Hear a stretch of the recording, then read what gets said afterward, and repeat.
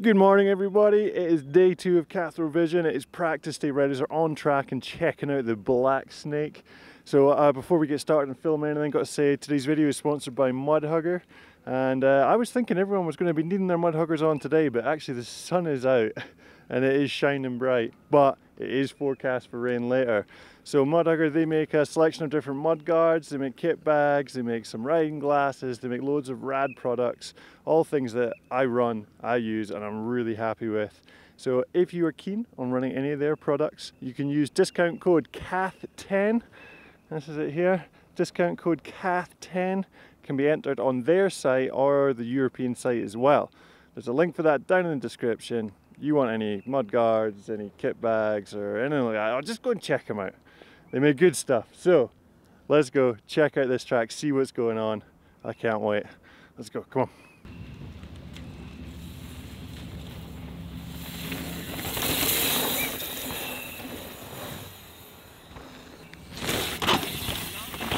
Oh, hello. Don't know if you saw that, but I think it was Ravelli. Went straight across the grass, straight over the back of the berm, and then joined on. It's so funny how you just blinkered to the original worn in track. Wonder if you could do that fast though.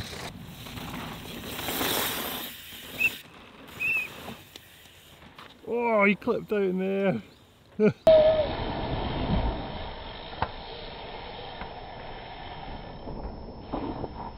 So what I'm going to try and do this morning is during bee practice, I'm just going to work my way down and try and do one clip next bit, one clip next bit, work my way the whole way down, because usually what happens is I get so excited I'll just film one section for like the entire practice session, but no, ruthless, one clip move, one clip move. I'm trying something a little different here. I just want to show you the whole track without too much interruption to give you the best picture of what riders are dealing with. Let me know if it works.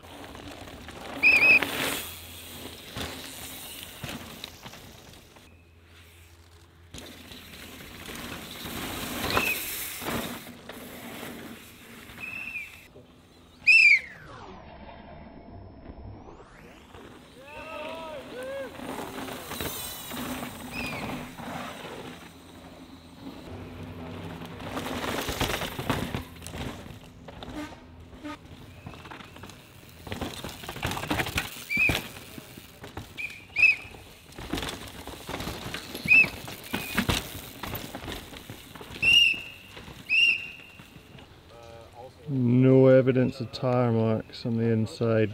Don't think anyone's ridden over the boulder yet. They're playing it safe. They're saving it. They're saving it for later.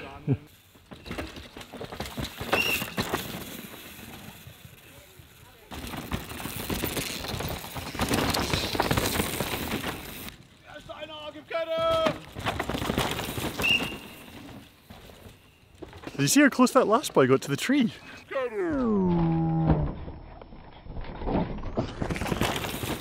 Right, I'm getting distracted, need to keep moving.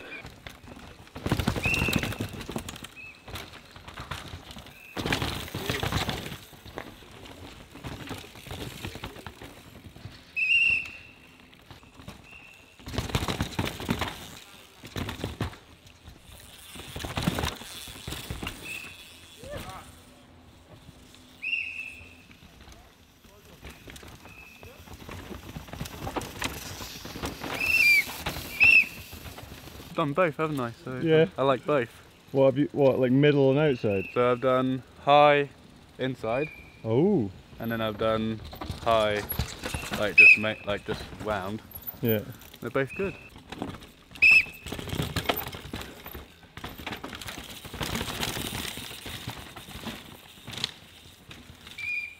little disappointed. Not many people are doing the inside here. Thought it was going to be more of a 50-50 split, but I think that's because the inside is just so much harder. There's way more obstacles. It's easier to go faster on the outside. I think the good boys are going to make that inside work pretty good. Yo.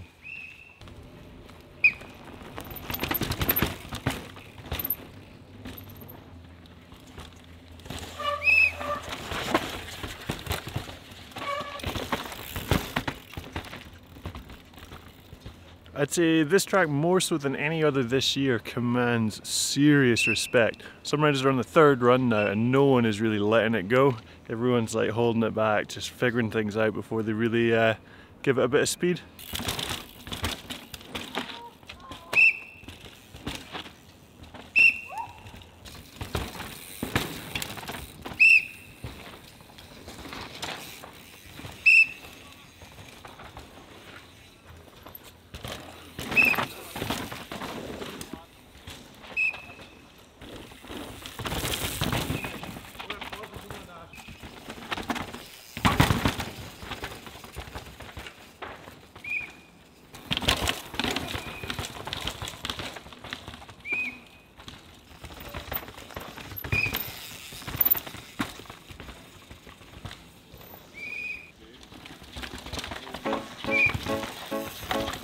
I see a little silhouette of a man. Scaramouche, will you do the fandango?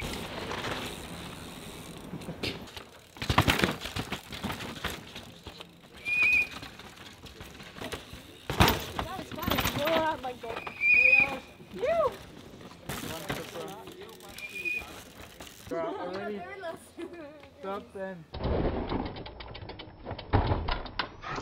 Whoa! Oh.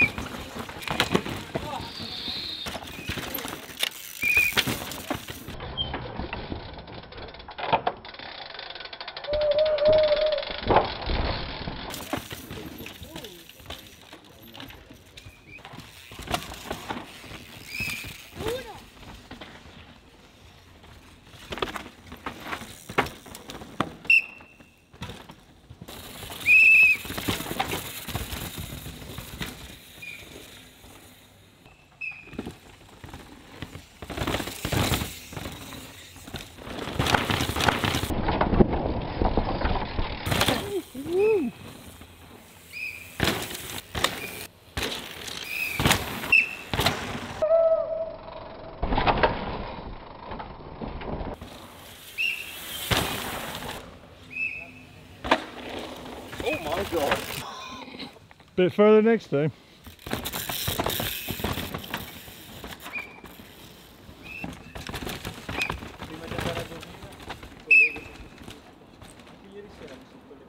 No one seems to be doing the gap from last year. Everyone's just smooth down the right or right to middle.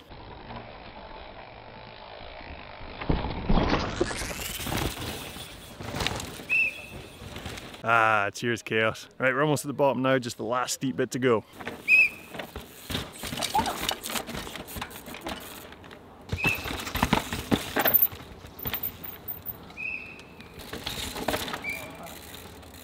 Oh!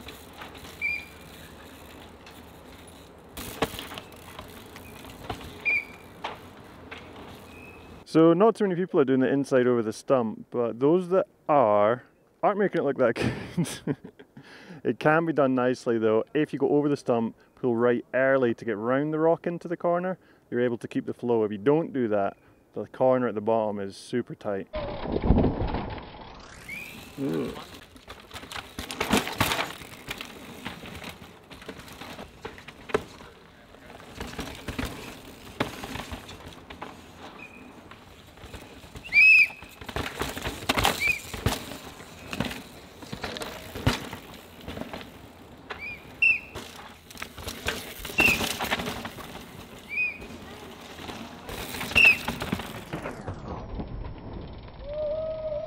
Whoa.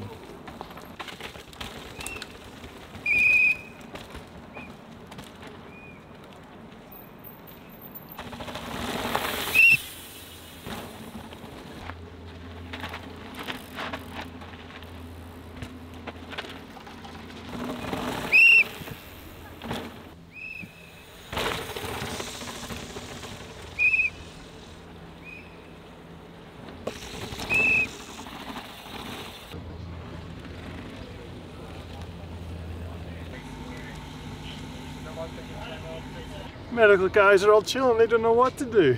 That's because it's been a pretty calm morning on the hill. One of the calmest ones I've seen, because people are not wanting to attack on this track yet. So yeah, B practice is winding down. Gonna edit these clips and then we'll head up for A practice when the rain's due to come. That should be good.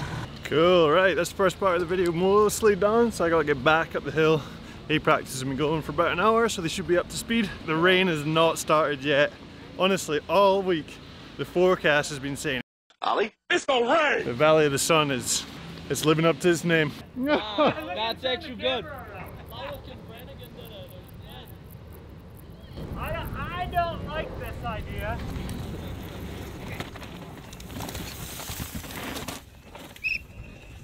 Oh!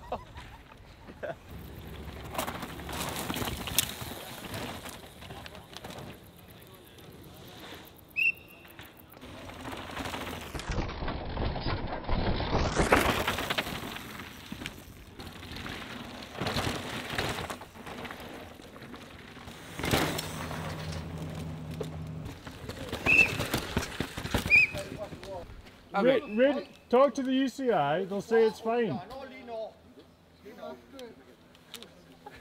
Dude, call the, like, where's safe? What's up? Like, here good, here Yeah. good. So where can you stand? That. Here? And then over. Stop yelling. Like over there? Yeah. People are more likely to hit me here.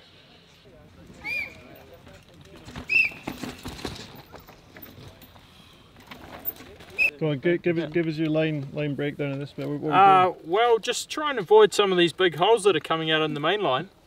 And come down this left side, straight down the left, and over this rock, hop into there, and see you later. Yeah. Easy. Hello. Allora, state di qua per ciao Ciao, ciao. Eh. Yeah.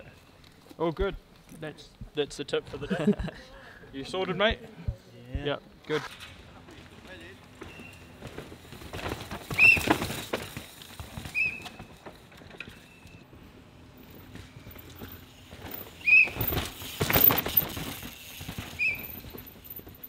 So this is the first technical section on the hill. There's a few different options here. There's a fully wide line that you drop into and scoop round to line you up for the next drop.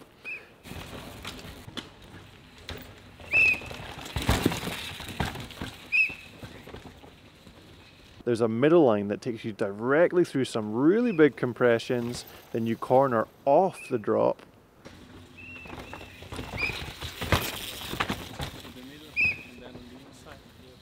Some people jump the compressions for style points.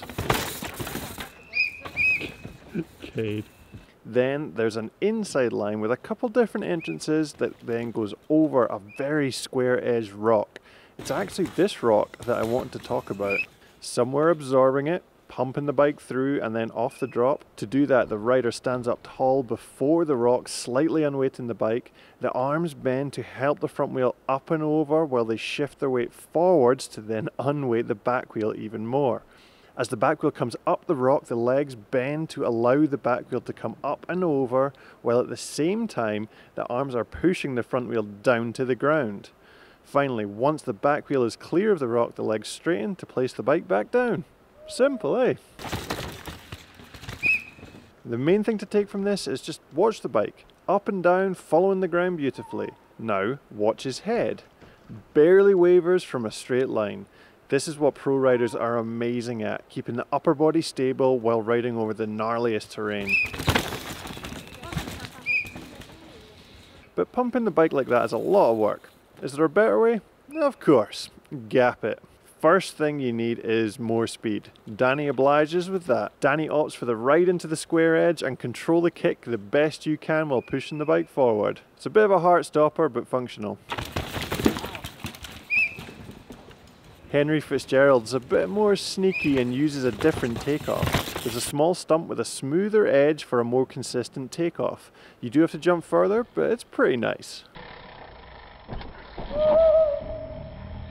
Bruni goes for the slightly more graceful version of Danny's jump. He unweights his bike before the rock edge so he can absorb it better and then float over the gap gracefully. Very smooth.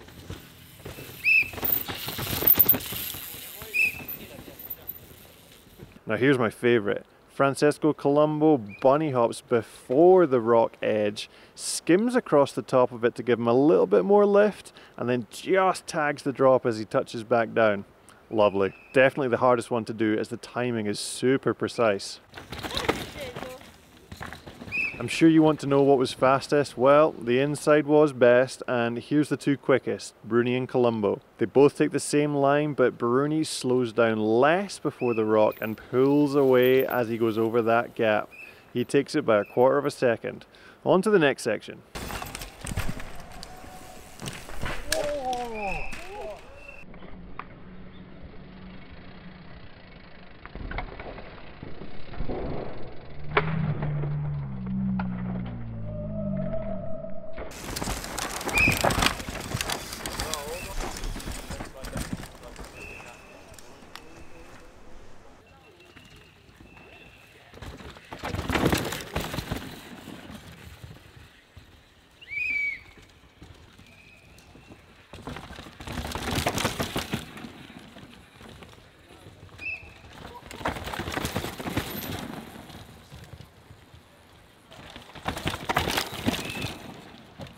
So on the entrance to this section there are three main lines. There is a fully inside, which is new this year, and it's very straight, so most riders are tending to default to that because, you know, straight is good. There is a middle line, but it's got a few obstacles in it, so not many people are taking that one on. And then there's a fully wide line, which seems like a long way around, but it does allow you to then go high in the next section. The rut on the low line is getting deeper, and also a rock is getting more exposed on the inside of it. Riders are starting to graze their pedals and chainrings on it, so that could get worse. Those that are getting it good are rotating the pedals out of the way so they can sneak past. Going into the next corner, there is a standard middle line, which most people are doing. You can vary it a little bit by going a few feet to the left or right, but we're just going to say that is the middle line. The high line is a little trickier to get up onto. Like I said, you have to do that wide setup to get there, but it does give you a wider line into the next corner, which in theory should give you a faster exit. Ooh. It is chunkier to get onto, it is a longer way, and the corner isn't in the best condition, so I don't know how much more exit speed it's actually going to give you, but yeah, let's ghost it and see. Here we go, ladies first with Tracy Hanna and Maureen Cabarrou on the same line. Tracy backs off and Maureen attacks through the compression, quickly pulling away. They both head down the middle line to the turn. Tracy's going to have to rail this corner to catch up. Ooh, she does a bit, but it's not enough, and Maureen takes it by 0.42. Next we've got Bruni on the inside middle, and then Charlie Harrison going all the way round. Bruni immediately surges ahead on the much shorter inside line while Charlie sets up to go high. Charlie lines things up and he's going to have to decimate this turn to catch up Bruni. But he can, and he finishes 0.67 back. Now for the fastest two different lines. Trummer on the inside, and I think it's Baptiste Pierron on the middle. They enter their lines and immediately Trummer has a bike length on Baptiste. They both then funnel into the middle line, and we know how this is going to end. Yep, looks like under the current dry conditions you'd be a fool not to do the inside. But this track is changing, and as I record, the rain is coming down. So we don't know what line's going to be fastest tomorrow. Yeah, what's going on? Been a crash. You see it? No, I didn't. No. So a nasty crash has taken place further down the hill, and that's stop play for this now. I'm going to take that as a sign to get out of here, get this edit done and get it uploaded. So thank you very much for watching. Make sure if you did enjoy it, you hit the like button, let me know, subscribe if you want to see more of them, and I'll see you tomorrow. It's the pink bike video, Inside the Tape. That'll be over on their channel, so I'll see that tomorrow. Do not forget, if you're after any Mudhugger products, use discount code CATH10. There's a link over to their site in the description. Get on to that, get some products, and we'll see you next time. Cheers.